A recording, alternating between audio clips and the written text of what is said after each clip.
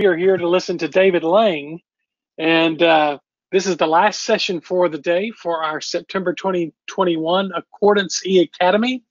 We hope that you've been able to participate in other sessions. If not, we will post videos soon. But David Lang is here to talk about a particular accordance title that he's had a direct hand in working on, and that's our Bible Times PhotoMuseum, which is now in its third incarnation. Now, a little bit about David, if you don't know, he's got the record, I think, as being with Accordance longer than anyone else. He's, besides the founders, I suppose, but he's been with Accordance since 1995. That makes him an Accordance veteran. He's authored or co-authored Accordance's Bible Lens Photo Guide and Bible Times PhotoMuseum, as well as the book Max in Ministry and 6 volumes of Northland Church's Journey to Spiritual Maturity series.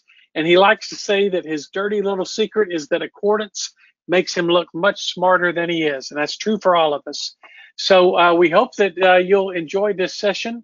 There is one handout available that you should be able to download in your GoToMeeting controls. And we encourage you to ask questions. We'll try to answer some of those questions as we go. And we will also, if any particular questions that only David can answer, we will pose those to him at the end. So David, I'm going to turn it over to you. All right, thank you, sir.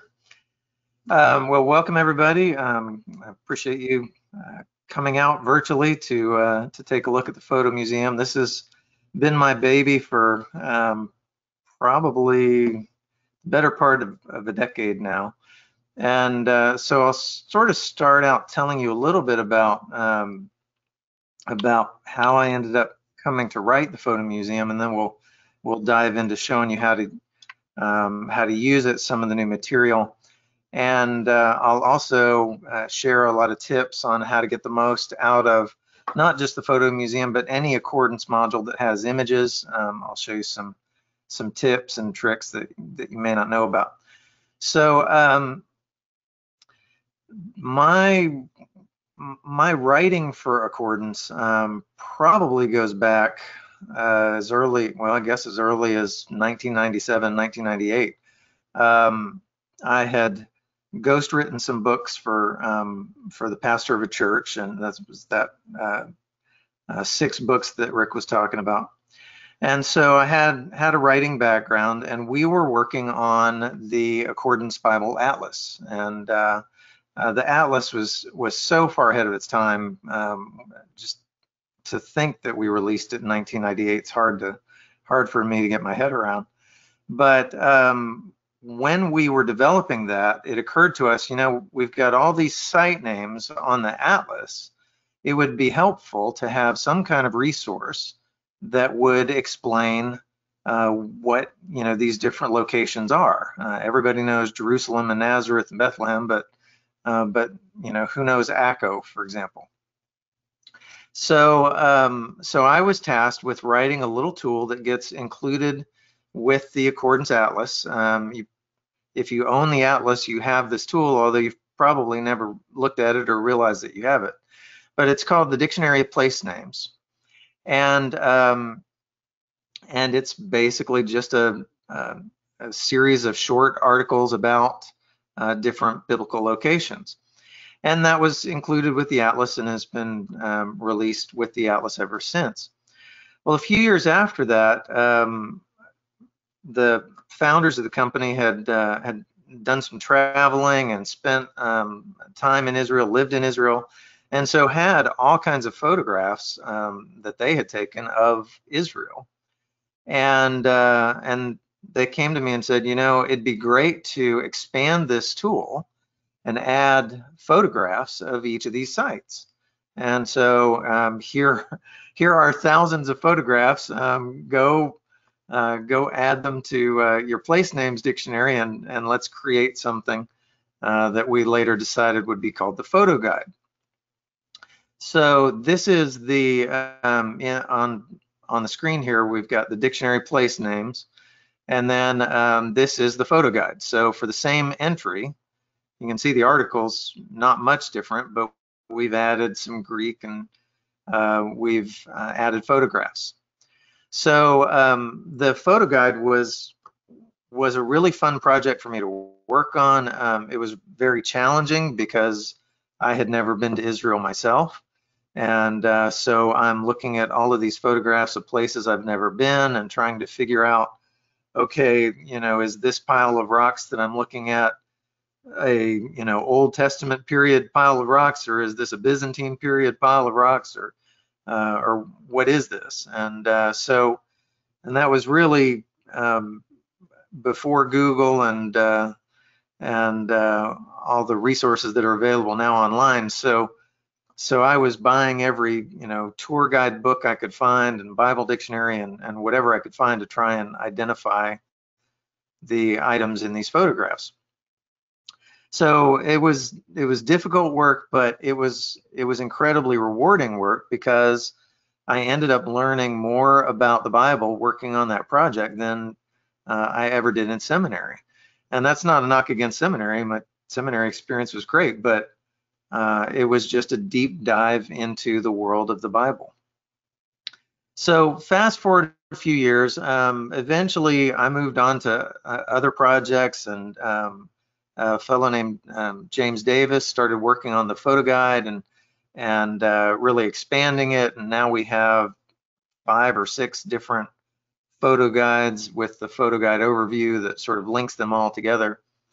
And around that time, my employers came to me again and said, we've got all of these photographs of objects, of artifacts, in all of these museums that we've been to, and as well as even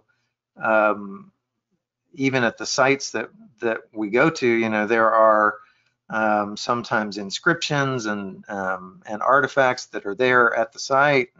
We've got all these photographs. It'd be great to have a resource that would do for all of those artifacts what we've done for place names with the PhotoGuide. And eventually that's what turned into the Bible Times PhotoMuseum. So you have the Bible Lands PhotoGuide, you have the Bible Times PhotoMuseum, which is more focused on objects.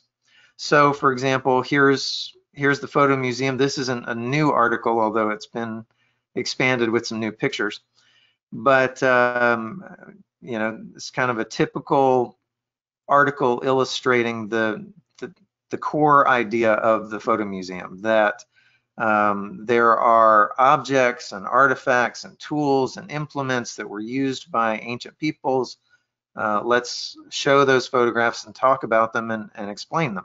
So, here's the warrior vase from Mycenae, and you can see the panoply of pieces of armor that were worn by Aegean warriors, and then a more sophisticated wine jar that from a later period in Greek art that shows the same thing, a soldier with all of the implements of his armor and so on. And then, as you scroll through, you get to specific elements. So shields, and these are long shields that were used by Assyrian archers and so on. So you've got all of these photographs that you can learn all about armor. And of course, once you've begun exploring armor through these artifacts, that sort of led to other articles. I've got to move my GoToMeeting controls so I can see it, but articles on warfare. So this article sort of attacks the issue of warfare from a different angle, and will incorporate some of those same pictures of arms and armor, but this article is more focused on military techniques, Assyrian siege camps, and the Roman camp at Masada. And let me go ahead and click on some of these images so you can see them. This is actually from the movie Masada. So this was the movie set that was created, and well, there you've got the movie set and so on. So so that was kind of the core idea of the PhotoMuseum. That's how it started. And I will. So one of the primary uses for the PhotoMuseum, besides as a great source of information, is as a source for photographs. And same with the PhotoGuide. If you're a Sunday school teacher or you're a preacher creating sermon slides or whatever, this kind of material makes great illustrations. If I were talking about the invasion of Sennacherib in Isaiah or in Kings, these are reliefs depicting that particular invasion and the siege of the Judean city of Lachish. So I might want to use this this image in my slideshow, or if I'm teaching directly from Accordance, I might want to use this image. So so what are some ways that you can do that? Well, first, when you click on a photograph, you get this preview window. And this is true of any Accordance tool with photographs or images. And I can't really do much with this preview tool except I can click the arrows and go from photograph to photograph, etc. So I can kind of quickly scroll through photographs until I find the one that I want. I can copy directly from this window. But if I want something more permanent than this, if I click off of it, it's gone again. So if I want something more permanent, I can go down to the controls down here and click this little diagonal arrow, and it will pop that photograph into a separate tab. And so, you know, if I wanted a couple of pictures, I can click that and then click that arrow again. And notice each of these tabs has recycling turned off, because the assumption is that you want to have multiple pictures. You may want to create your own slideshow here. So so you can go through and you can find the pictures that you want and collect them in separate tabs. Most of you've probably figured that out, but the thing I want to show you is there's a cool shortcut that you can use, which is simply to hold down the Command key on Mac or the Control key on Windows and click the thumbnail of an image, and notice that image automatically got added to my picture zone with these different picture tabs. So I can go through an article and I can say, okay, well, I want that, I want that, I want that, and now I've got, in very short order, I've collected 5 different images that I can use. All right, so this is the kind of thing that I would do whenever I was teaching Sunday school. I would teach directly from Accordance, and I'd just collect the photographs that I wanted ahead of time, and then I might, you know, open up the text that I wanted. Let me drag that over there, and I'm going to take this entire zone of pictures, and I'm going to drag it into the same zone with my text.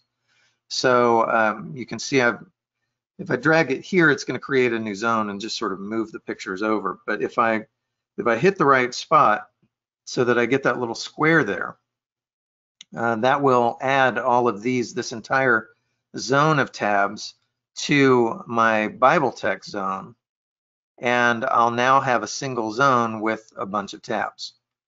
All right, so let's see, here's my text. I'm going to go ahead and take this zone. Let's just close it for now. So once I've, why isn't that closing? Am I just missing there we go. I guess I just missed the X.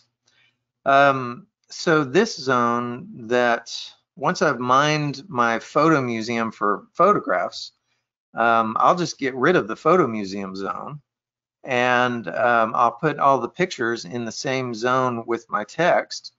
And what I would do is I would, as I'm working through the text, I might go to each of these. I could zoom in ahead of time to make sure that they're sized properly.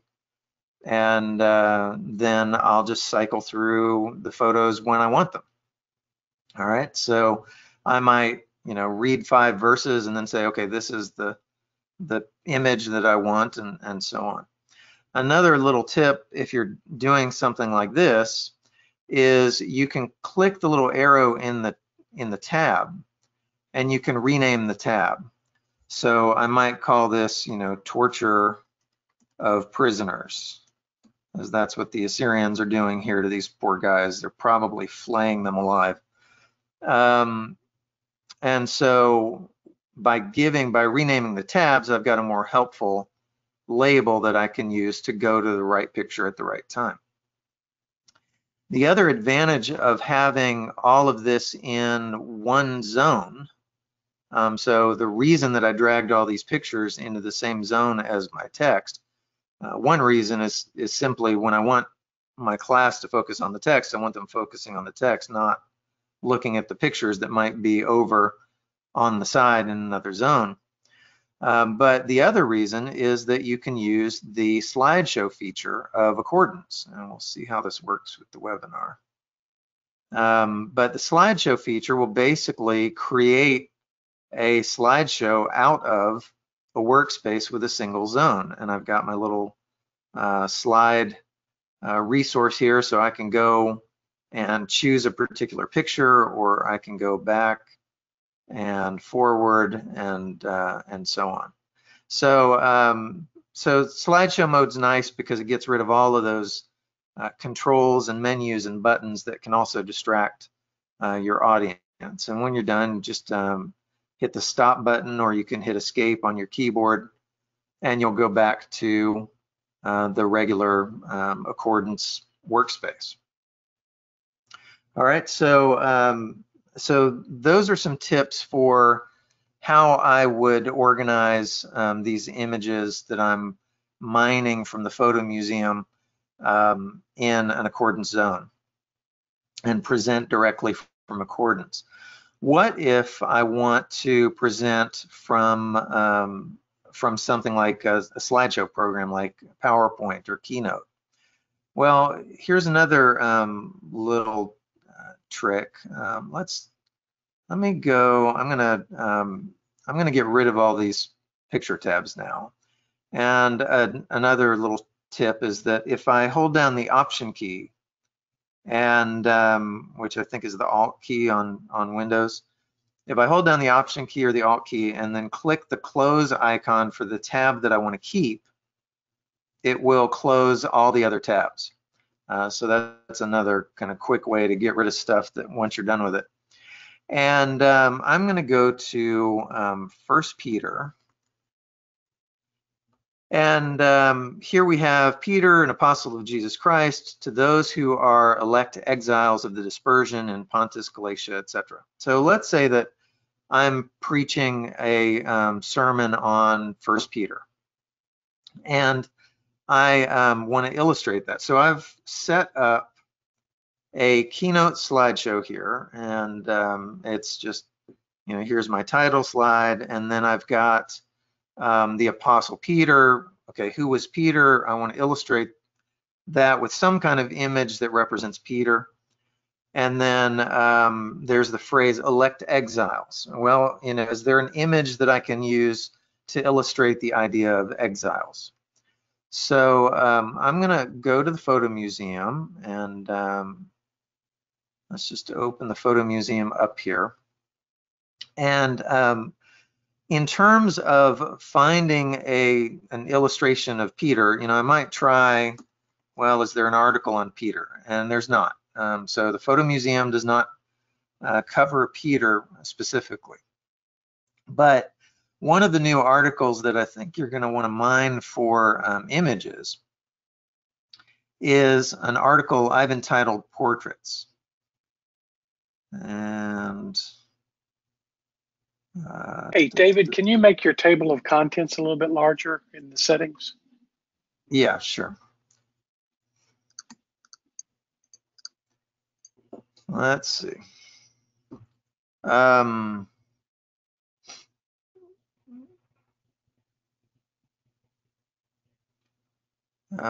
yeah. No, Is that down where it is? below there where it says table of contents, library font size. You've got it on medium small. You're right there, Okay. right there. Yeah. All right. Thank you. And you can tell how much I adjust that. All right. Now I can actually see the word portraits. That's what I was looking for. So this is one of the new articles in the PhotoMuseum 3. And I can see myself using this quite a bit. And I dedicated an entire article to essentially covering the Fayum mummy portraits. These are mummy portraits that were, so in Egypt in Roman times, in the Roman period, a little before the turn of the, from BC to AD, and up through about the 3rd, 4th century. You had wealthy Egyptians that were still being mummified. And what they would do is they would have their portraits painted on wood and on these wood panels that would then be placed on the mummy and sort of wrapped with the mummy. So you can actually see this is an image of the mummy portrait in a cartonnage mummy case. And you can see it looks, it's very striking. It looks like the deceased is actually peering out of a window in the coffin and looking at you. And these are, because these were meant to be realistic portrayals, because they're not particularly idealized, and they've actually verified this by scanning the mummies and x-raying them and discovering that structurally these are true representations of these people's faces. So this is the closest thing that we have to actually seeing what people in the ancient Near East look like. And so that's interesting from an aesthetic standpoint. It's also I think going to be very useful for if you need an illustration of Peter, for example. You know, I might say, all right, well, you know, that could be Peter. Or let's see, who do I want? If I wanted to represent Peter as a younger man, I might do something like that. Or here you have a middle-aged man. So I might decide, okay, well, there's my Peter. That's what I imagine Peter looking like. So I want to add that particular image to my Keynote slideshow where I have that image drop zone. So here's my my Keynote slideshow. I'm going to go here, and this is a drop zone that I can drag an image onto, and it'll replace this placeholder. So one trick in using accordance with images is if you grab the thumbnail and drag it, I'm going to drag it to the Keynote icon in my dock, and that's going to drag it there.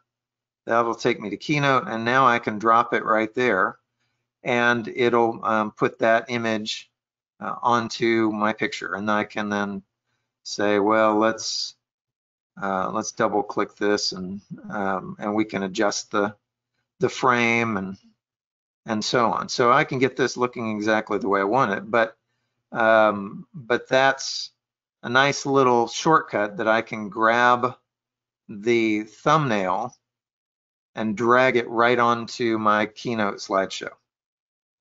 So so let me talk a little bit more about the Fayum mummy portraits. Another reason that I thought it was important to include a bunch of them.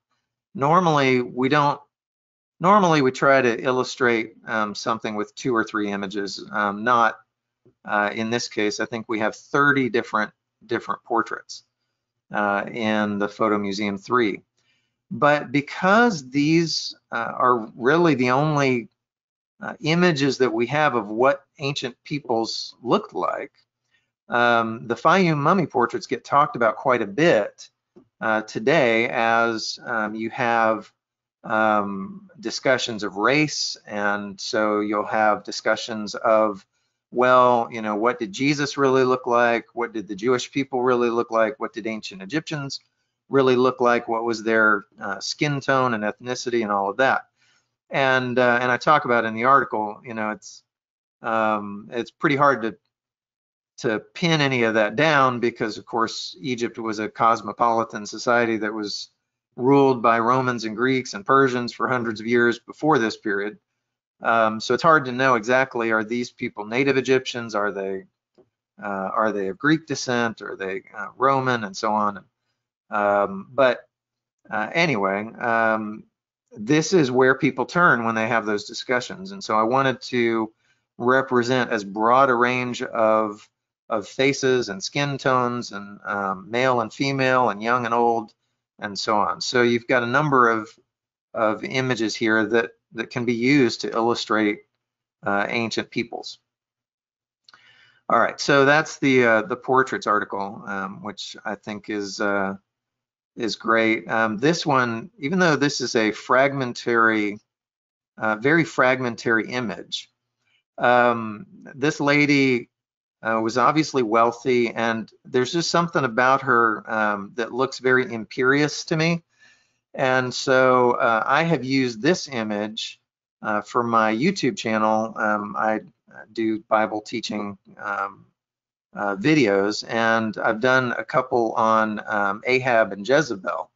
And I've used this image to represent Jezebel. So all my thumbnails feature this poor woman's face. It was probably quite lovely, and I've turned her into Jezebel. But anyway, these kinds of images are really useful that way. All right, so in my Peter slideshow, I also wanted an image of exiles, right? The next slide is explicating this idea that Peter is writing to the elect exiles in Asia Minor. So I need something to illustrate exiles. So I'm going to search for this, and so I'm going to go to captions, and so I've just changed my search field to captions, and I'm going to search for exile, and let's see what we get. All right, so I've got 8 hits, and one other trick that I want to show you in using the PhotoMuseum as a source for images is one of the great features of Accordance is that you're not restricted or confined to viewing a book the way that the book was actually written and laid out. So if I scroll, I can see, all right, well, this image is under the Battle of Carchemish. You can see that down here in the go-to box, and I could also open up the table of contents and see, okay, it's under Babylonians, under the Neo-Babylonian Empire, Battle of Carchemish. And what's the Battle of Carchemish? Well, you can read about it. But it found this image of exiles, and I can click the hit button to see other images. Let's see if we get any that are different than this. Okay, so we get coins of Herod Archelaus that mention that he was removed from office and sent into exile. And this is a silver amulet inscribed with the Aaronic blessing. It dates from the period just before the Babylonian exile. So these images are more or less related to exile. And as I go hit to hit, several of these are the same image. All right, so you can use the hit buttons to go back and scroll through these images as you're searching for images. But another thing, you know, or I can scroll through and see those images in context. But if I'm trying to mine the photo museum for images, one thing that makes it really easy to use as a kind of image tool, image catalog, is to go to the gear menu up here in the corner of the pane. And if I click on that, I can go to Show Text As, and I can choose how I want the text displayed. Do I want the entire text of the photo museum displayed? Do I want only the articles that were found as the result of a search? If I choose articles here, notice it gives me the Battle of Carchemish as the first article that contains the word exile in the captions field. All right, and then as I scroll, it'll show me that whole article. But then we get to Herodian coins. So it's skipped all the other articles that didn't have a hit, and here is my hit under Herod Archelaus. So I've just gotten rid of a lot of intervening material so that it's much easier to scroll through and find what I'm looking for. But I can go even further and do show text as paragraphs. And this will just give me the paragraph that has the word that I searched for. So this is basically just going to give me the paragraphs that contain the pictures that I want and the captions. So I can now scroll through and I'm just seeing those pictures. That's all I'm seeing. I don't have any real context except in the go to box, it'll show me what article I'm in. Or I can, if that's too narrow and I want a little bit of context, well, where did these come from? I can do show text as add titles. Add titles basically means that it's going to show me my hit paragraph and it's going to add the title paragraph. So I have Battle of Carchemish and then my picture, and then I have coins, Herodian coins, coins of Herod Archelaus. So so that's a nice little shortcut for when you want to search the photo museum for images. So if I wanted to do something like weapons, this is with the add titles displayed, so it's showing me games and sports, gladiatorial combat, and then here's a helmet. Then it goes to Philistines.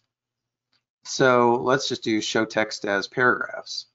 And now I can scroll quickly and find images of weapons, right? Or I could say, well, maybe specifically I'm looking for swords. And so I can find a relief of close combat with swords. I find something that just happens to mention swords but shows axes. Here's bronze daggers and swords, etc.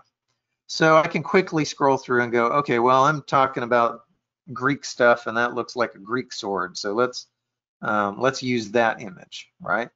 Or I might want to talk about how swords were cast. Here's a mold for casting swords and so on. All right, so that's another tip for mining the photo museum as a source of images. Change the way that you display the text, and you can very quickly find the images that you're looking for. All right, so we've talked about the photo museum as a catalog of images, and there are all kinds of images that that you can explore. There are 1,300 unique images in the Photo Museum 3. That's 350 more than were included in the Photo Museum 2, and about twice as many as the original Photo Museum. And those photos are all linked some 2,400 times. So some photos I use for multiple articles and so on. So so that's the PhotoMuseum as a source of images that you can mine. The other way that I think you'll find the PhotoMuseum to be really helpful, a way that you'll use it a lot, is as a companion to the timeline. So let me do this. I'm just gonna do, let's just search for David. And I'm gonna just select David. And let's say I'm teaching through 1 Samuel or Ruth or whatever, and I find the name David, and I click on the timeline button. There are lots of Davids on the timeline, but I want the original David. And so I have David on the timeline. Well, as I was working on the PhotoMuseum, it occurred to me after I'd started working on all these articles about the various artifacts and things that, well, you know, we're sort of missing an opportunity here if we don't make the PhotoMuseum function with the timeline in the same way that the PhotoGuide functions with the atlas. With the atlas, if I open up the atlas, if you make the PhotoGuide your default tool from the atlas, you can hover over a place name, and if you look down in the instant details, you'll see information about that site, but you'll also see a preview of the article in the PhotoGuide overview on Jerusalem. And if I double click, it'll open up the PhotoGuide article on Jerusalem, and now I've got lots of information about Jerusalem and photographs. All right, so so hopefully, you know, you're using the PhotoGuide as your default resource from the atlas, because it's a great resource to get more information about all these sites on the atlas. And in thinking through that, I started thinking, well, why don't we make the PhotoMuseum serve the same purpose for the timeline? And that was especially important back before our last year's upgrade to the timeline, because if you notice, I'm hovering over David, or if I click on it, you'll get the information about David. And prior to the expanded timeline that we released last year, all the information that you would see was this. So you'd see his name, you'd see his dates, relevant scripture references. But we added these descriptions in the expanded timeline. Well, before we did that, I was trying to fulfill that function using the PhotoMuseum. So if you look, when I hover over David, you'll see down in the instant details, because I've set up the PhotoMuseum to be my default tool from the timeline, you see the PhotoMuseum article for David. So if I double click, now I get an extensive description of David, a long article about his entire life. I get images that I can look at. So here's a mosaic that shows David playing his harp. This sort of was a Hellenistic period mosaic, so it mixed David with the Greek mythological figure Orpheus, and so this shows all the animals kind of bowing down and getting charmed by David's music. And David slays Goliath. Here's a mosaic of a giant fighting guys. It's not clear if that's really Goliath or not, but anyway. So you've got all of these images now that you can access from the timeline. And so the PhotoMuseum doesn't cover everything that's on the timeline, but I do cover all of the Hebrew kings. So here's an article on Saul, Ishbosheth, and you can see if there's a PhotoMuseum article on something. by just hovering over that item on the timeline and looking down in the instant details. So there's an article on Ishbosheth. This is actually kind of interesting because there's a jug that has been inscribed in Paleo-Hebrew script with the name Eshbaal. Well, Ishbosheth was probably not Saul's son's real name. It was probably Eshbaal, which is actually the name that's given in First Chronicles. But because Baal simply means Lord, and so early on it was just used as a maybe in reference to Yahweh, but as the Canaanite storm god Baal became more prominent in Israel, the biblical writers were loath to use the name Baal. So they substituted the word Boshet, which means shame, for Baal, and so Eshbaal becomes Ishbosheth. So you also have this kind of play on, instead of a name that means man of the Lord, it now means man of shame, and so there's all kinds of wordplay going on and everything with Ishbosheth. But you can see we've got Solomon. If we go to Rehoboam, there's an article on Rehoboam or Athaliah and so on. So you can always see, is there an article on something in the timeline by hovering over it. And we cover other things like writings. Here's the Gezer calendar. And so, or we can do Joel, and there's an article on the book of Joel or on the prophet Joel.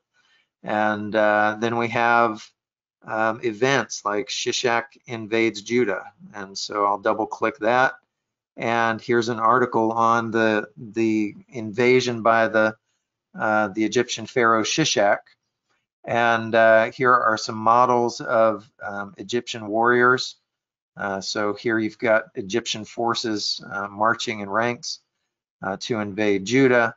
And Shishak is interesting because he actually has a relief at the temple of Karnak that shows him defeating his enemies, and these are Canaanite enemies. And if we go to the next picture here, well, here he is. Here are Canaanites on the ground begging for mercy. And then the next image shows all of these bound prisoners with these name rings that name where these people are from. And so you have the place names that Shishak conquered. So he names Gibeon. He may, I think there's a lacuna right here, which some have speculated may be Jerusalem, and so on. So this article will talk all about Shishak's invasion and so on. The other thing that I want you to see in accordance, now that we're talking about an event that has led us to a relief that has a hieroglyphic inscription, is where there are inscriptions. I have included links to all of the available resources in accordance that will give you those inscriptions. So just last week, we released an upgrade to the context of Scripture that added the 4th volume. And that 4th volume includes a translation of the Levant campaign of Shoshenq I. So that's the biblical pharaoh named in the Bible as Shishak. And if we click on that, now we get an article by Kenneth Kitchen that talks about this particular inscription, and then we'll give you a translation of the inscription. So let's see, here it is. So here's now a translation of this particular inscription, and we should see eventually the topographical list. So this is the list of all of those bound prisoners that were had those name rings, and it starts talking about, here's a fragmentary one that may be Gaza and Makkedah and Rebute and Tanakh and Shunem and Bethshan and Rehob. So these are all sites in Israel. The interesting thing about this is Shishak, the Bible talks about Shishak invading Judah, and Shishak had previously sheltered Rehoboam or Jeroboam the first, who broke away from Solomon's son Rehoboam and inaugurated the period of the divided kingdom. So Shishak had sheltered Jeroboam, but when he invades, once the kingdom becomes divided, this Egyptian pharaoh decides, well, now there's a weakness that I can exploit, and he invades Judah. And so there are sites in Judah, like Gibeon, for example, and Beth Horon, but there are also sites further north in Israel. And so it appears that Shishak was not above invading and attacking the territories of this political exile Jeroboam that he had sheltered previously. So so that's the context of Scripture. So we do this for any relief that that I could find in other resources that we have in accordance. I included the links so that you can actually read those reliefs. So in this way, the PhotoMuseum becomes a springboard to further study it, a way to get into other resources. In fact, if you look at Context of Scripture is a wonderful resource. It's got 4 volumes, as I've said. Up until now, it's had 3. We just released the 4th volume. But it can be a little overwhelming if you're just browsing Context of Scripture, because volume 1 is canonical compositions from the biblical period, I think. And so you have Egyptian canonical compositions, Hittite, West Semitic, Akkadian, and there's a lot of material here. So these are, Egyptian canonical compositions with a divine focus, with a royal focus, etc. And I don't often have the time to curl up with Context of Scripture and just sort of browse and read all of these ancient texts. But from the PhotoMuseum, I'll quite often see something as I'm mining the PhotoMuseum for photographs or looking something up that, well, hey, here's a link to COS. Let's go to that and read that, and I'll often find interesting things that way. So here in this article too, there's another link to the Sacred Bridge. And the Sacred Bridge is a biblical atlas, historical atlas by the Israeli publisher Carta. And in the Sacred Bridge, he includes excursuses of different important inscriptions. And so as he's reconstructing the places, the biblical geography in different periods, he will sometimes give extended, he being Anson Rainey, the author of the Sacred Bridge, one of the authors of the Sacred Bridge. Stephen Notley is the author that did the New Testament portions, but both of whom were accordance users, by the way.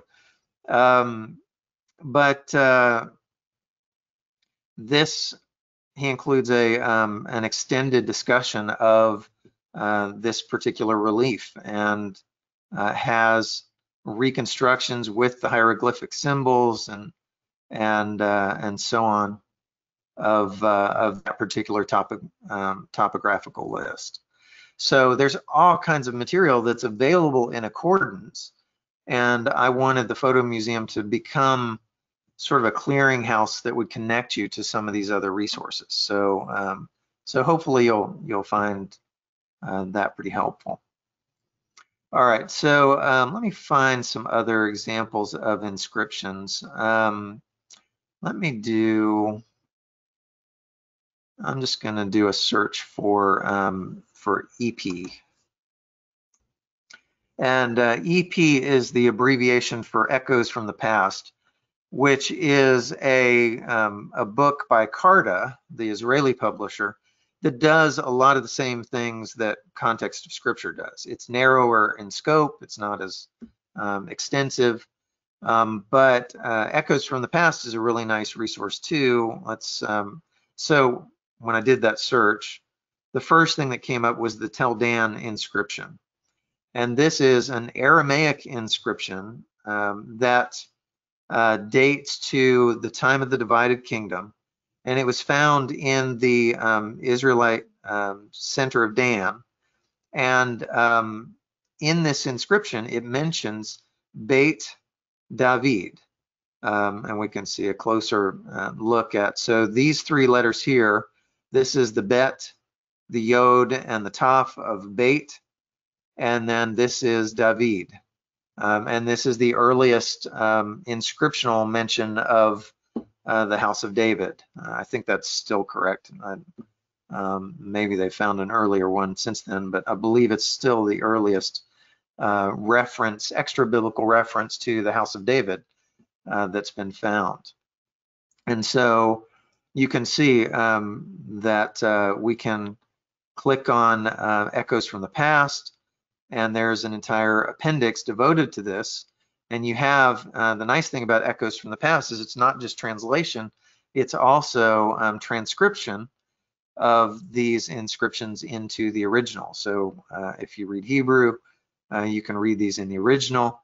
You can then read them in translation, and they'll sometimes include illustrations as well. And then they'll have commentary. So this is a commentary on the translation, and they'll talk about why they reconstructed this fragmentary word this way or whatever. So it's fascinating stuff. So that's Echoes from the Past. And we also have our inscriptions and Hebrew inscriptions and Northwest inscriptions modules. And so this is, so these are modules that are grammatically tagged. Let's see, are the inscriptions tagged? Yeah. So, you know, this is telling me this is a preposition. This is a third masculine singular. And I can add the Northwest inscriptions English in translation.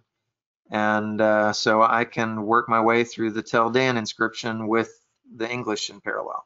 So you've got lots of different ways to access this material.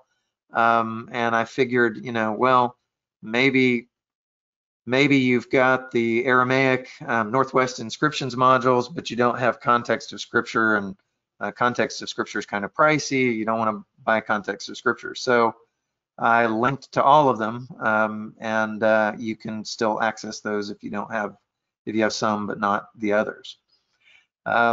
This leads me to another example of the strength of the PhotoMuseum, and that's just how much it's internally linked. So you've got these external links to the inscriptions, Context of Scripture, Echoes from the Past, but you also have all of these internal links. So mentions the House of David, I can go to David and read about David. Or these are the back and forward buttons when you hyperlink.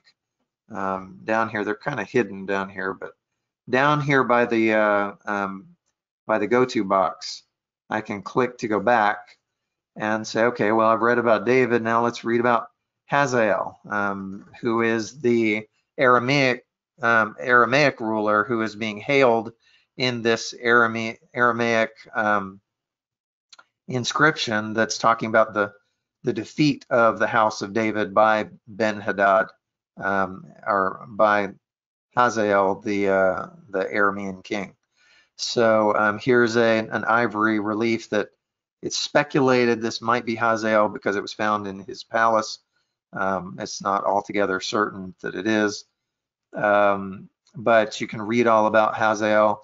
Here is a stela of Shalmaneser III that mentions Hazael and so on. And again, we've got links in context of scripture and Raging Torrent, which is Raging Torrent is another resource by Carta that is like Echoes from the Past. Echoes from the Past covers biblical inscriptions or inscriptions inside Israel, Hebrew inscriptions basically, and the Raging Torrent covers Assyrian and Babylonian inscriptions. So here you've got inscriptions of Shalmaneser III, Adad-Nirari III, and so on. So it's another resource that's linked to from the PhotoMuseum. But here you've got, I can link to Shalmaneser III and now read about Shalmaneser III. And notice also that place names like Kala are linked to the PhotoGuide, so I can go to the PhotoGuide and read about Kala, where this particular inscription was found, and so on. So I've really tried to make the PhotoMuseum I tried to make the PhotoMuseum the kind of resource that I want to use, and so all of these features that we've added, I've really kind of added for my own convenience, and hopefully you all will benefit from that as well. So those are some of the ways that I would recommend using the PhotoMuseum. Let's talk a little bit about new material. And in the handout that was attached, I've got a complete list of some of the new articles. So I've tried to cover every major people group in the ancient Near East. So you'll find articles on the Ammonites, the Arameans, the Assyrians, and these articles will give a basic history with some images. So here's the cylinder of Tiglath-Pileser from this particular Middle Assyrian Empire. But if you want more pictures, you can click and go to Tiglath-Pileser, and there may be more. In this case, there's only that one for that particular ruler.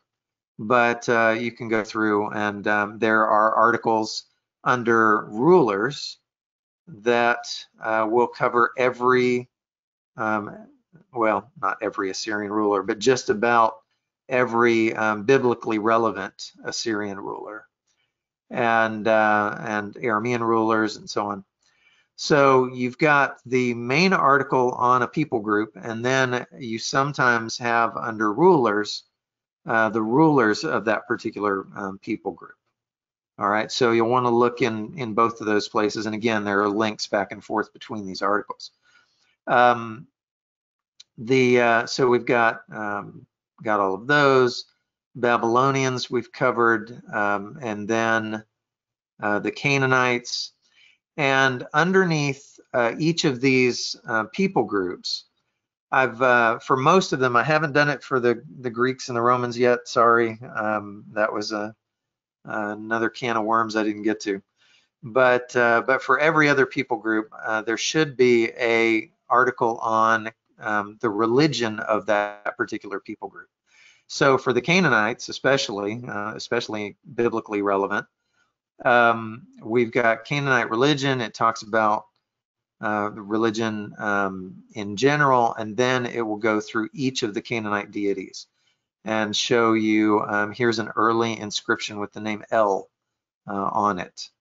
And then this is the creation of the dawn and the dusk. This is from the Ugaritic library. And so these are Ugaritic legends of the god El, and then figurines of El, and so on. So, and then if we go to Baal, you'll find all kinds of images of Baal. Baal was probably a title rather than a proper name, and so you'll sometimes see Baal-Hadad. Hadad was probably the god's actual name, and but he becomes referred to as Baal in the biblical text. So so you've got all kinds of information about each of these gods and so on. So be sure when you're looking at the articles on peoples, be sure to check out the religion article. And if we go to Egyptians, we had Egyptians covered through, I think, about the New Kingdom period before. I've now basically gone through Egyptian history through the Roman Empire. So that's some 3,000 years of history that's being covered there. Later this week, there's going to be a blog post about how I procrastinated working on the Egyptians article for the PhotoMuseum because it's just so much to learn and so much to decipher and so much to cover. But we've now covered all of Egyptian history, and there's an article on Egyptian religion. And if you want to talk about cans of worms, Egyptian religion is an enormous can of worms. So you'll see under Egyptian religion, I've got an article on creation myths. There are several of them. And I talk about how these various myths relate to the Genesis creation narratives. So there's a myth about Ptah speaking the creation into being. And then there's another myth that starts out with the primordial state being one of swirling waters with these gods that represented water and formlessness and hiddenness and darkness. Well, that sounds very much like darkness covered the surface of the watery depths and the Spirit of God was hovering over the surface of the waters. So in the blog post that'll be posted in a day or two, I talk about how I really wasn't that interested in Egypt until I started to see all of these connections between Egypt and the biblical text, and then all of a sudden Egypt became interesting to me, and now I've become something of a Egyptophile, and even learned how to read hieroglyphics, partly to help me write the PhotoMuseum so that I can identify, is this picture, which pharaoh is this, or which god is this, or so on. Well, in fact, I'll give you an example. So we have creation myths, and then solar deities. There's not just the sun god Re. There are a number of different solar deities, and you'll see how those are depicted. And let's see, I'm trying to get to not that one, this one. This relief shows several solar deities.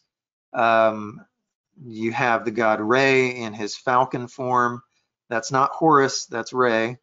You can tell the difference generally by the hat that they're wearing. If it's a sun disk, it's Re. If it's a double crown of Egypt, then it's usually Horus. Although the two gods kind of get merged sometimes, so sometimes it may be Re Herakti, which is Re and Horus merged together. And then you've got, let me zoom in here. This is a god with a sun disk and a scarab beetle in the sun disk. Well, that is the god Khepri. And then here's a ram-headed god. That is the nightly manifestation of Re. So when he's in the underworld, traveling at night, he assumes this form. And so you see, I believe this is Seti the First bowing down before each of these manifestations of the sun god. So it's an absolutely bewildering world, and I've tried to sort it out as best I can so that it makes sense to you. I was going to talk about, let's see, so we also cover the mythology of Osiris and Horus and all of that. And then I go into other Egyptian deities. So I talk about Amun, who became the supreme god and kind of merged with Ra to become Amun-Ra, and so on. And then, so I cover a few. I could have covered a lot more Egyptian deities, but I tried to cover the most important. So I've got Ptah, Thoth, Anubis, and Hathor.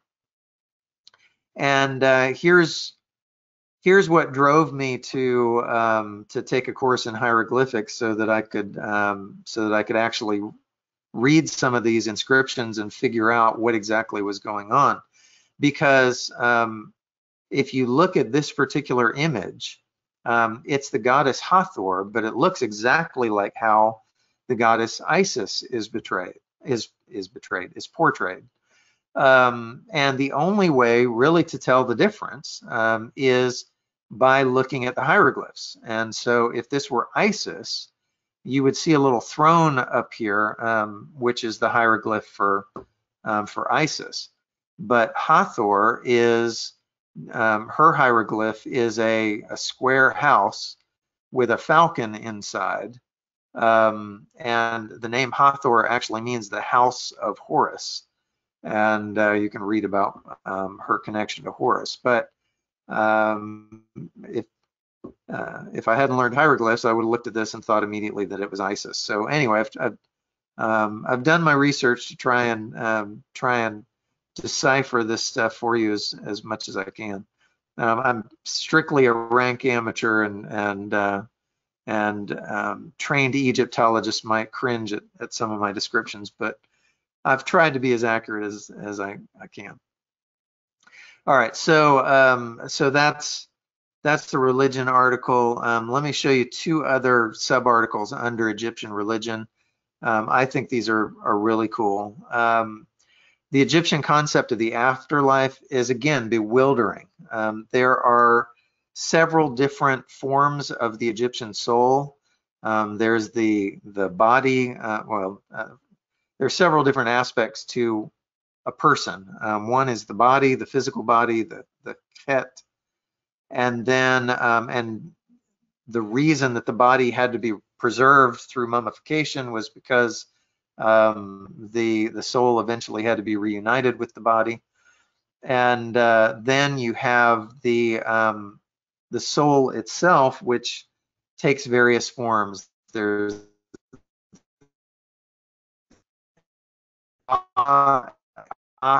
and these are all different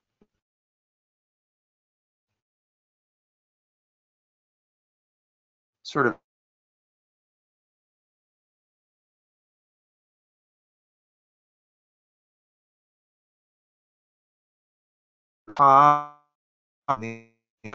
manifestations of the soul after death. And so I talk about information there. Telling me that my internet connection is slow, so I'll turn off my my webcam, and hopefully you all are still hearing me okay. But this covers the Exodus plagues as divine warfare, and I talk about the importance of Ma'at, which is the sort of principle of cosmic order, and how the Pharaoh was supposed to maintain Ma'at. And so, so the Egyptian plagues actually are an assault on the Pharaoh's ability to maintain Ma'at, and are a direct attack on Pharaoh. And then I talk about attempts that have been made to identify each plague with particular Egyptian deities, and I don't think that's the most helpful approach, and I talk about that. So, let me just ask Rick, or am I coming through okay? Because I'm a little worried that that I may be breaking up. Yeah, we had about, I don't know, 20 seconds or so where you were garbled or gone, but we hear you better now, especially with the video turned off, I think. Okay, good. All right, so so that's the various peoples and religion. There are other new articles that are more aimed at explaining cultural aspects. So there's a new article on circumcision. It's a little graphic. There are actually Egyptian reliefs that show Egyptian men being circumcised. This poor guy is about to faint. This guy's tougher and is taking it like a man. But it talks about the difference between Egyptian circumcision and Hebrew circumcision and how that explains certain biblical passages. And then it'll talk about in the New Testament where it speaks of where Paul says, anyone who's been circumcised should not try to be uncircumcised. Well, I always thought that was figurative language, but there were ways that Jewish men in the Hellenistic period would try to mask their circumcision. I mean, think about the challenges of trying to fit in a culture that practices public nudity in athletic events and in the public baths and so on. They resorted to methods to try to hide the fact of their circumcision. So it's an interesting article that covers a lot of text that we read and we sort of read as, well, that's got to be metaphorical, and we don't realize there's actually some historical realities behind this. If you go to burial, we had an article on Egyptian burial practices, but it's greatly expanded with lots of additional photos and more information. We've also added Roman burial practices and Christian burial practices. So this will talk about Roman, what's the word? When you burn a body, I'm getting brain dead. Cremation, that's it. So it'll talk about cremation and so you've got cinerary urns where cremated remains were stored. And in the Hellenistic and Roman periods, it's absolutely fascinating how many epitaphs, burial epitaphs that we have. And so I've got a number of those epitaphs that that talk about various aspects of burial and views of the afterlife. So this epitaph for a poet, this poet apparently had a pretty good life, and now he's contrasting his fame as a poet and his cheerfulness as a dinner party host with his current lamentable state. Now I am only a handful of ashes from a pyre of mourning. And there's not a lot of hope for the afterlife in these Roman epitaphs. And there's one for a female lover that let's see if I can find it. I could search for it, but yeah, here we go. Epitaph for a lover. The person who wrote this epitaph, it's a long inscription, and I mean, it gives lurid details about the beauty of his lover's legs and body and so on. But then he laments that all that remains of her active body is confined in a little urn.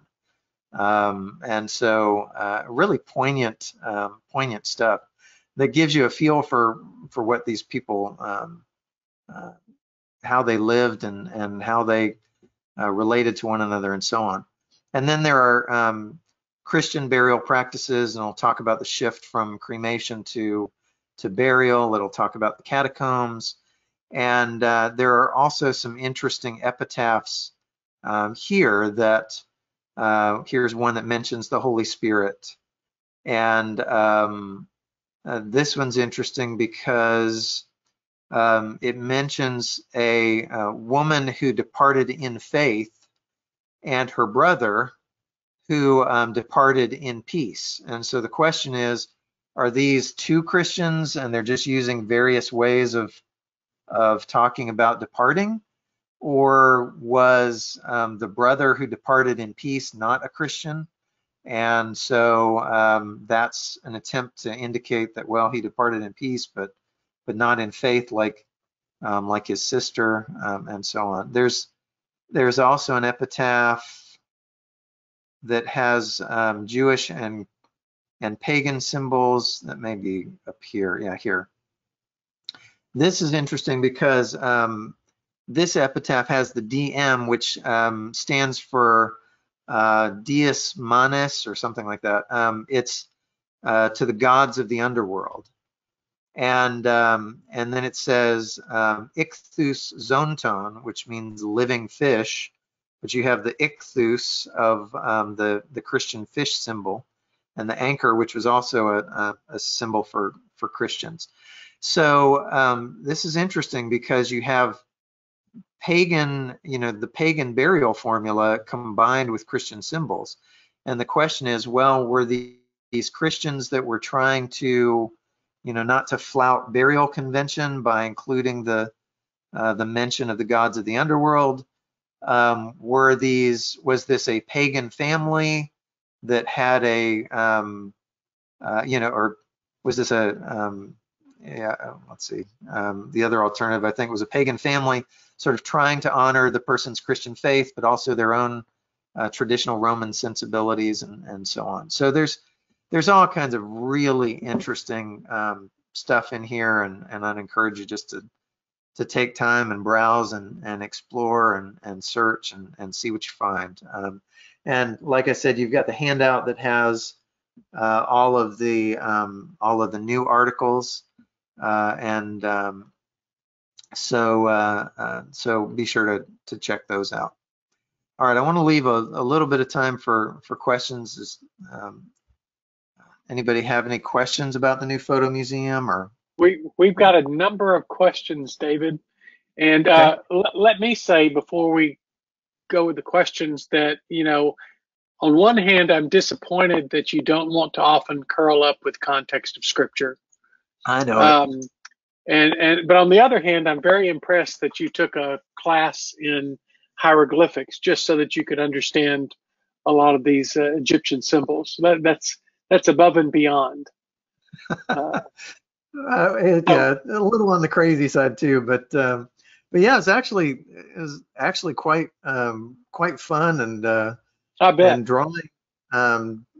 drawing hieroglyphs is kind of therapeutic. So you get all these coloring Bibles and Bible study Yeah. things we'll do now, and just take hieroglyphics. It's pretty relaxing because it takes a while to write. Takes a while to write hieroglyphics. I'm sure. All right. Well, we'll go back to the earliest questions and work our way down. One question was, how many new pictures? So there are 350. I think it's technically like 347 or something like that. New pictures. Okay. What rights do we have for sharing images or using in personal works? What sort of attributions are needed? So we talk about that at the beginning of the photo museum, and basically, if it doesn't have a copyright notice on the image, you'll find some photos copyright Israel Antiquities Authority, or Rick Mansfield has contributed some photos, and so if you find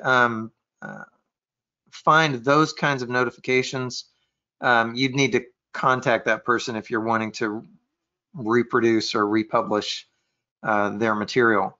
But all of the photographs that belong to Oak Tree Software, you are welcome to use, as long as, if you're going to publish them in a book, then we'd ask that you contact us and get permission to republish the photos.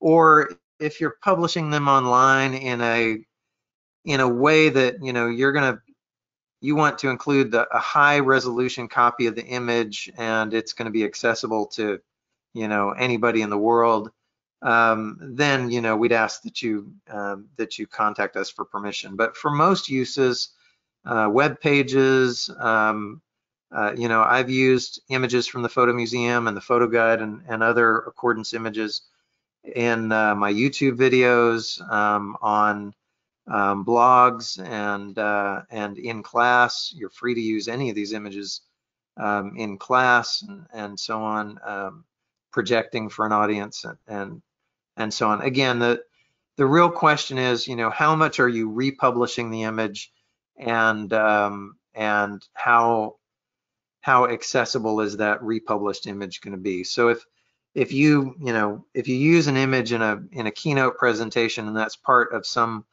online class that's that's available to the world, then you might want to just contact us and make sure you have permission. But for the most part, you're free to use the images pretty broadly. All right.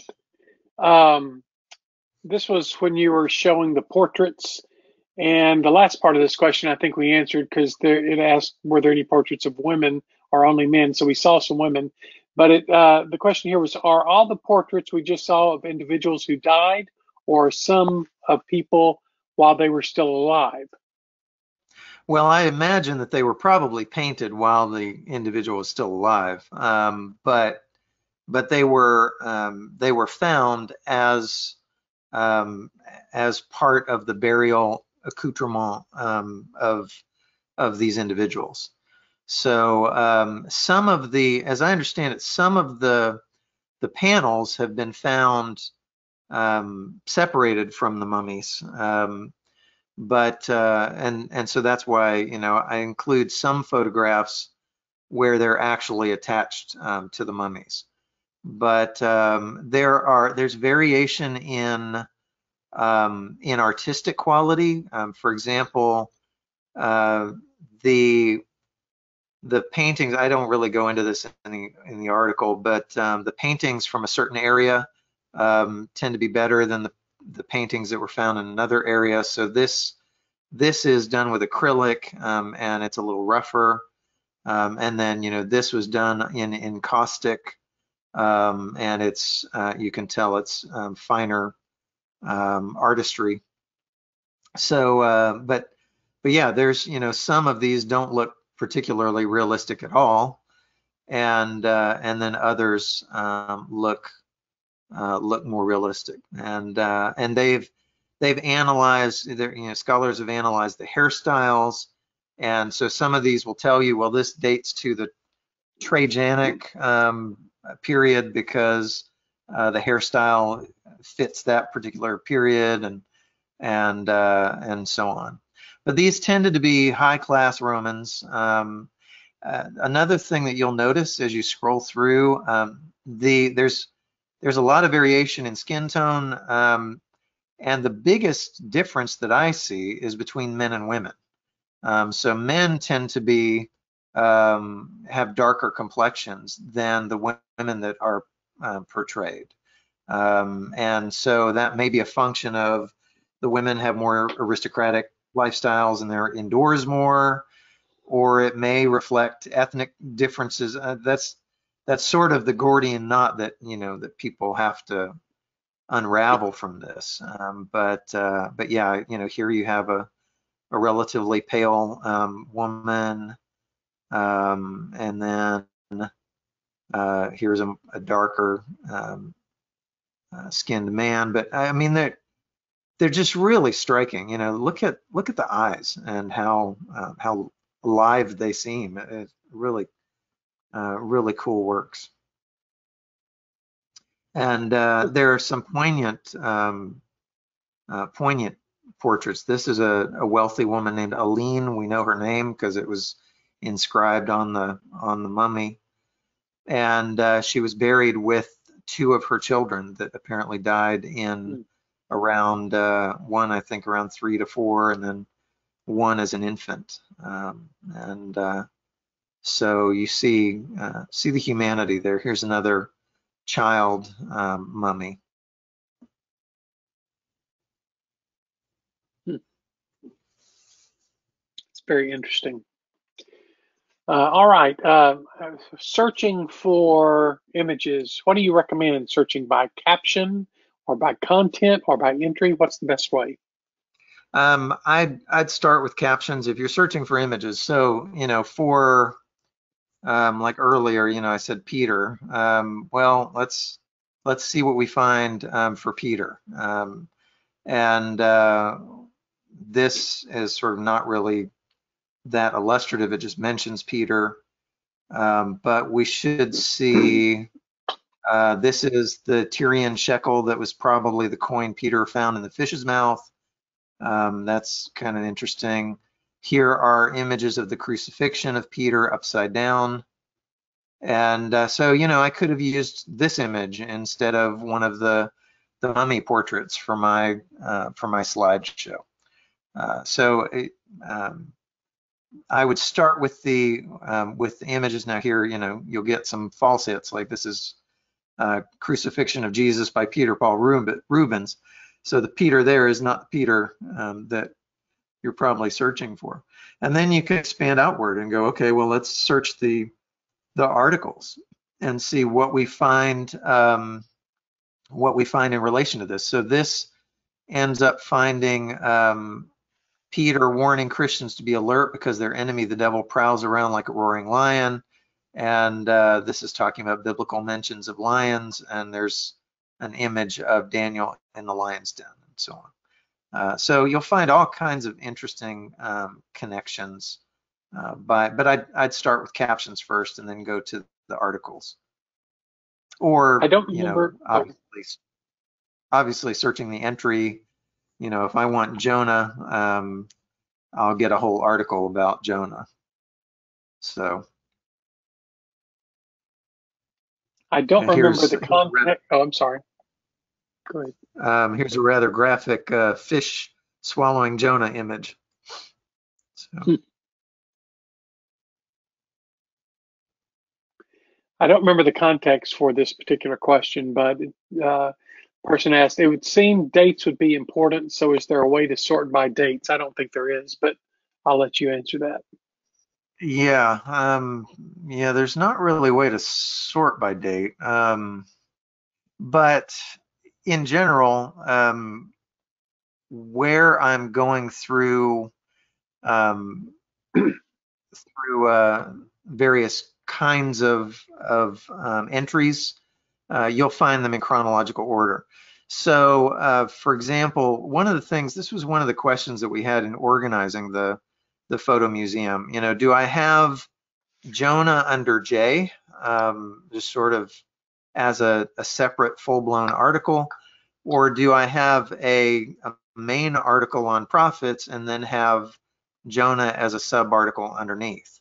And so we decided to go with the latter approach, and sometimes I'll link from the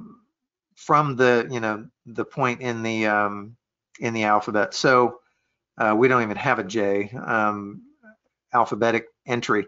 And I toyed with, do I put Jonah here and then say C under prophets? Sometimes I do that, but I kind of figured, what, if you search for Jonah, you're not going to want the first entry to be Jonah C under prophets. You want to just go right there. So I did that some, but not extensively. So anyway, all that to say that each of these prophets is ordered chronologically. So you've got, it starts with Gad and Nathan, the prophets of David, and then you have Elijah and Elisha. So here's some Byzantine art of Elijah, and if I were doing this is interesting. Here's a jug that's inscribed to Elijah. Now, did this belong to Elijah? Probably not, but who knows? And if you're illustrating the fact that when at the showdown with the prophets of Baal, the name Elijah means my God is Yahweh. And so at the end of that episode where the lightning strikes the sacrifice and the flame goes up, the people start calling out Adonai Hu Ha Elohim, the Lord, He is God, which is sort of echoes Elijah's name. So if I wanted to illustrate that, I might use this jug image and put that on a slide in talking about that and so on. So, so prophets are organized chronologically. Rulers underneath each ethnicity are organized chronologically, and so on. So starting with Assyrian rulers, you've got Shamshi-Adad in 1800 BC, and here's a big gap. Jumping to Shalmaneser the first, and then when you get into the more biblically relevant rulers, you'll find those all are covered sequentially. So Ashur-dan the third, I believe, this was the likely the king that ruled at the time of Jonah. And the Assyrian eponym list, which is basically a chronicle of all these different years and what happened in that year. The eponym list for this period mention a solar eclipse, a revolt, a couple of plagues. So there's all this instability in the Assyrian Empire at the time that Jonah shows up and says, hey, my God's gonna strike you down. And it's always struck me as, you know, why would these Assyrians pay attention to this prophet from the sticks, as far as they were concerned, of a God that they've probably never heard of? Well, given what they were going through and the fear and uncertainty of that time, it actually makes more sense that they would be receptive to, we better repent in sackcloth and ashes. So there's all kinds of interesting stuff like that. But all of that kind of stuff is chronological, and of course the articles on Egyptians and so on, those go chronologically as well.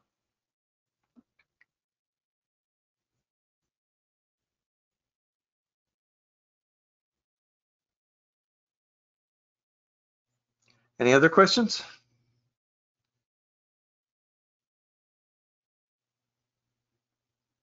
Sorry, I was muted. Very specific question. Are there any images to illustrate prisons for teaching the prison letters of Paul? There are a couple of, well, let's see. Let's see what we find.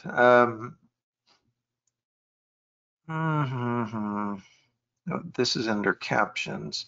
I don't believe so. I think your better bet would be to search the PhotoGuide, because you will find, if we go to the PhotoGuide and go to captions,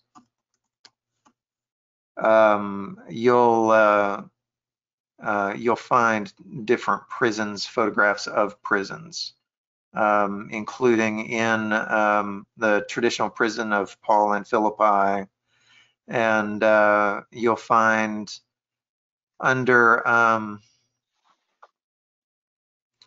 let's see,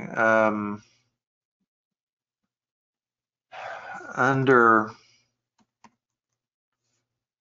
St. Peter's Gallicantu is a church in Israel. And notice that, so the overview will give a couple of representative photographs. And then you'll have links to the PhotoGuide Israel and so on. I believe the PhotoGuides are on sale right now. So if you don't have some of these more specific PhotoGuides, now is a good time to upgrade. But if we go to St. Peter Gallicantu in the PhotoGuide Israel, there is underneath the church, there are dungeons in at that particular church, and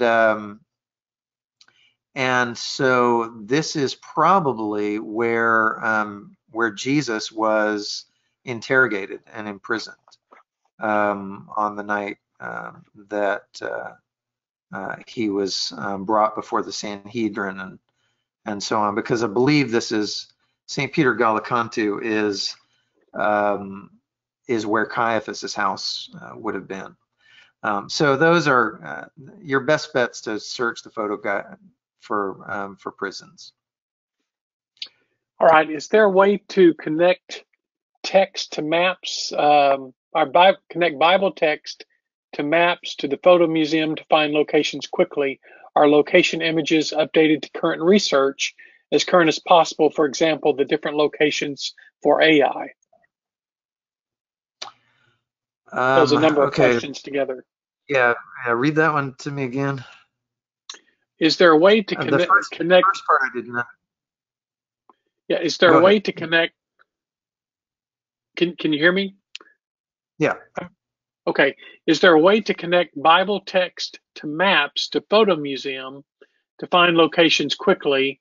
Are location images updated to current research as current as possible? For example, the different locations for AI. So yeah, that's kind of more of an atlas question. If you search for I in the atlas, I believe there may be a couple of different locations. Now I'm thinking of Jericho, um, but yeah, this is our data. You may find that, you know, if they've discovered a new site and they say, well, you know, no, we think this is the site. Our data may be out of date, but we've based it on archaeological data at the time of each upgrade and tried to keep things current. But I Your can't photo guarantee guide that. in the instant details there mentions 2 separate cities. Yeah, let's see. The name Ai means the ruin, is apparently a reference. So there's Ai of Canaan.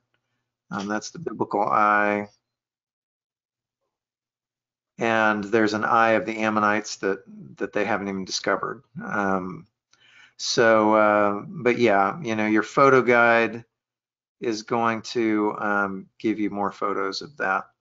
And so it's talking about Kerbet El Makatir is the tell that is currently believed to represent I.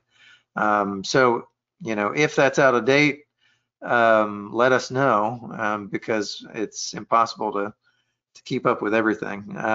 But we do occasionally have scholars go, hey, you know, this is old information. You need to update this, and as we get that, we do our best to correct it. So yeah, in terms of, you know, you just saw me go from the atlas to the photo guide, and you can go from the biblical text directly to the atlas or PhotoMuseum. So if I'm you know, if I'm here, I may select I and go to the atlas. I can go directly to the photo guide. I can go to the PhotoMuseum if I want to. Let's do, I don't know that I will be in the PhotoMuseum, but Bethel surely will. So let's see, visual, PhotoMuseum. And so this takes me to an article on the horns of the altar, and Bethel will be cut off and fall to the ground. The horns at the altar of Bethel will be cut off. And then we should probably find references to the temple in Dan, sanctuary in Dan, and so on. All right, I think you've just shown us part of the answer to this next question, but what do you suggest as the default resource for the atlas and the timeline? So that's a good question. Let's talk about where you set that up. So if you go to Preferences and you go to Atlas tab Display, that's where you set your default tool for the atlas. I have mine set to the PhotoGuide Overview. The PhotoGuide overview will link to the PhotoGuide Israel, Egypt, Near East, etc. So if you have all those others, those cover those particular geographical areas. But it's the PhotoGuide overview that has all of the sites. And the reason that we did this is because we've added so many photographs to the PhotoGuide over the years that the modules actually became too big and we had to split them up. So what we did was we split them up by region, and we have the PhotoGuide overview, which just has 1 or 2 pictures of most sites, and then links to the more extensive articles in the other photo guides. So that's what I would use for the atlas. Although you can use anything. If you want to use Anchor Bible Dictionary, you can use a Bible dictionary or whatever else you want. But the photo guide is really custom designed to work with the atlas. And the same with the timeline. So for the timeline, you can set your default tool. And so this is under timeline display. You can set your default tool and default text. So I have mine set to the PhotoMuseum 3. Now I still have the PhotoMuseum 1 and 2 that I basically keep for comparison purposes, but these are basically superseded by the PhotoMuseum 3. So once you've installed the PhotoMuseum 3, you might want to deinstall those from your library and then make sure that you set the PhotoMuseum 3 as your default tool. But if you don't deinstall them, and you don't set this to the PhotoMuseum 3, you may find that it still opens up the PhotoMuseum 2 if you still have that. Anyway, be sure to set that to PhotoMuseum 3 if you upgrade. Was anything removed from PhotoMuseum 2, or is it a proper subset of PhotoMuseum 3? Nothing was removed. There are occasional photos, probably fewer than half a dozen, but there were some photos that I replaced because we now had higher quality photos, or photos that illustrated those better. There was one mistake. If we go to the PhotoMuseum 2, and I think it's right here with Shishak. So if I do Shishak and we look at the reliefs of Shishak's military exploits, these are actually, this is a relief of Shishak's battles. It is Shishak, but it's not the relief that that has the account of the campaign. And again, learning hieroglyphics, I realized this, and I started looking at these pictures, and I started going, wait, where are there should be prisoners in this relief, and this particular relief didn't have the bound prisoners. So anyway, I realized that I had gotten it wrong in the PhotoMuseum 2. So now here are the reliefs of Shishak's military exploits. Basically, the pictures that we had before are off to the right, and so it's the same wall, but the pictures were focused on the wrong part. So anyway, I replaced those pictures and zeroed in on the prisoner rings and so on. So we've added some stuff that's higher quality photographs. But I can't really think of a photograph that, if I felt like, well, you might still want that photograph, I wouldn't take it out. I'd just add new photographs. So I only replaced photographs that I thought, oh, this picture is clearly better. So I don't think there's really a need to keep the PhotoMuseum 2. I think it's pretty amazing that you figured out there was a mistake because you took that class on hieroglyphics. So here's a question. Hey, can I interrupt just for a second, Sure. Rick? Just had something I wanted to add related to the last question, where you were setting the PhotoMuseum as the default tool for your timeline. If you do that, and you hover over an item in the timeline and it's not in the photo museum, it goes to the next resource in your library and tries to look for it there. Right. Now, if you've just purchased the photo museum, it probably will end up at the bottom of the visual category in your library, which means it won't go to anything below that because it's the last item. Right. And you can actually drag other items from different categories in your library into that visual category. So what I've done is I have my PhotoGuide overview first, doesn't really matter, Bible Times PhotoMuseum second, and then I grabbed a resource from Erdman's called All the People in the Bible from the dictionary, I think, category, and placed it third. And it has a lot of the links that the photo museum might not have. So if it doesn't have it in the photo museum and you hover over an item, it'll show the information from all the people in the Bible or whatever resource you choose in the instant details. So just a little tip there that might help you all out. That's a great tip. This was when you were talking about the Egyptian gods. Are the descriptions of the gods listed, for example, on the last one of Ra versus Horus? Is there a way to know that looking at the picture if you don't know? Yes. So I'll the captions. I try to identify everything as much as possible for you. So so we go to solar deities. I'll talk about each one, and then for that one that had the various solar deities, Re appears at left with the head of a falcon topped with a sun disk and cobra. The god with the scarab within the sun disk is Khepri, the manifestation of Re at dawn. The ram-headed god at right represents the nightly manifestation of Re as he traveled through the underworld. So yeah, as much as I can identify. So like this one figure here, I couldn't figure out who this was. It may be Osiris, but I don't see the hieroglyph for Osiris.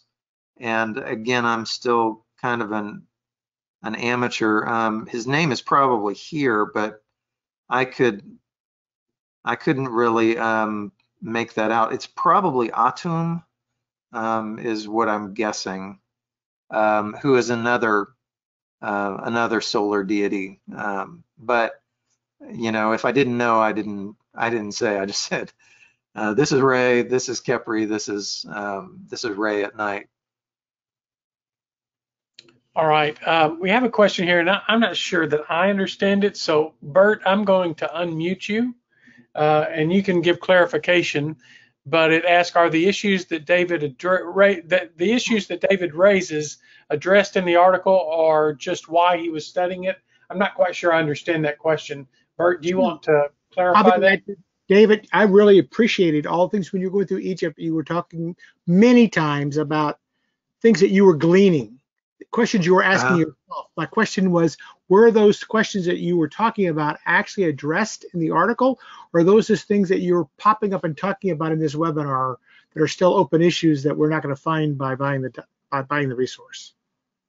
No, most of what I've mentioned, I talk about in the photo museum. So, if it was, but I mean, like you were talking about the Jewish symbols, both on that epitaph, and that this was that, and something else was here. And I was just curious because you raised. I wonder if they were believers or maybe it was on faith and it was on peace. And you raised a bunch of issues.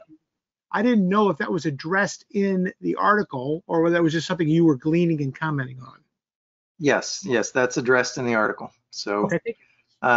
So yeah, I tried to make this give as much text explanation as possible. There's, if it was anything that was that I felt like was biblically relevant, I tried to include it in my descriptions. So. All right. And you'll see some pretty detailed captions of things like, we did well, here's a fun one. Let's do Tutankhamun. And you know, we had Tutankhamun in the PhotoGuide or PhotoMuseum too, but sorry, Tutankhamun. But we've gotten a lot more pictures, and so I've greatly expanded this with lots more photographs. And I talked before about how, you know, one of the obvious things that you talk about is the change in name. You know, he was Akhenaten's son, and he was born Tutankhaten, a name which means living image of Aten, but he changed his name to Tutankhamun, which is living image of Amun. And I actually go through, you've got his cartouche here, and it'll talk about how these three symbols here with the sun disk, that's the name Aten. And the god's name is always put first, no matter whether it was pronounced that way or not. And then the this with the chick and the two little, these are supposed to be loaves of bread, that's the Tut. And then you have the Ankh here. So this is Tut Ankh Aten. And then if we go to the next image, this is the cartouche of Tutankhamun. And so here's, pardon? And he's got a checkerboard. He does have a checkerboard. This is the character MN. And so you got Tut Ankh Emun, which is the name Amun. And one of the things that's kind of weird about hieroglyphs is just okay, so this is not documented. I don't think I talk about this, but so this is extra, but it will use characters that represent two characters. Like this character represents MN, but then this character represents N, and it's not MNN, it's not two N's, it's just this character is sort of repeating and helping you to identify what this character is. It's a strange, you know, system of writing, but anyway, that's a little bonus. I don't know if I talk about that in the photo museum, but I do in writing, in the article on writing, I do talk about some of the distinctions of hieroglyphics.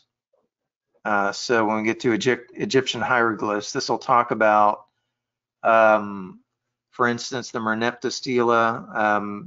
This is the name Israel. So it's here, this is Israel through here.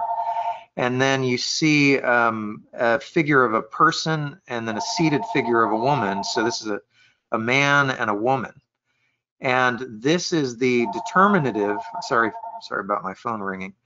But this is the determinative that indicates that Israel is a people group. It's a group of people. If you look at some of these other hieroglyphs, and there aren't any shown here, but if we look at I don't know if you'll be able to see because this is further back, but most of the other place names that are mentioned use a different determinative, which shows 3 hills. And so those place names are actually place names. But the name Israel is not a place name, it's a people name. So by Merneptah's time, the people of Israel are still sort of sojourning in the land, and you know, are not really an established state with their own king, and so don't have the hill determinative symbol. So so there's all kinds of neat stuff like that. And then and you can see these are long captions. I'm talking about the direction of hieroglyphs. And then this one talks about the priority of the god's name in a cartouche. So this is Jed F. Ray, but depending on how you read it, Does Ray come last or does it come first? It comes first in the cartouche. So that's how you end up with these pharaohs with names that seem very different. Well, it's Ray J Def or Jedef Ray, depending on whether you read Ray first or last. So anyway, I'd try to share some of that information. Well, I'm just very impressed that you can read these hieroglyphs. Two more questions, and one of them I'm going to answer. Robert Noah asks, what about dates for the artifacts and images? Yeah, so if there is if the date is known, then it's included in the caption usually. Sometimes sometimes the dates are going to be, well, this is 7th century. Sometimes they're more specific.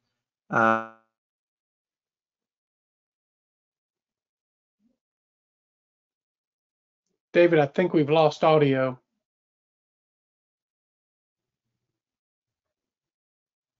The product page for the PhotoMuseum, and the quickest way I could tell you right now, just verbally, is if you go to our website, accordancebible.com, and you click on the sale link on the homepage for autumn time sale or something like that, you'll find the PhotoMuseum at the top. Go to that product page by clicking on the link, and if you are signed in with your account to our to your account, if you're signed in to your account, it will show you your upgrade price. So if you have Right. So like this seal, I was talking about the seal of Jezebel. It has the name Jezebel on it. So if it's authentic, we would date it to the reign of Jezebel. But because it was unprovenanced and just showed up on the antiquities market or in a site, and it was hard to figure out, where it came from, there I don't give a date. So it just depends on the artifact and whether the date is known or not. So sometimes, these seals are interesting because they attest to certain names. So under the prophet Nathan, I have a seal that has the name of a Nathan. Now it's probably not the Nathan of David's time, but it attests to the name. So. All right. Well, thank you very much, David. This has been fascinating, and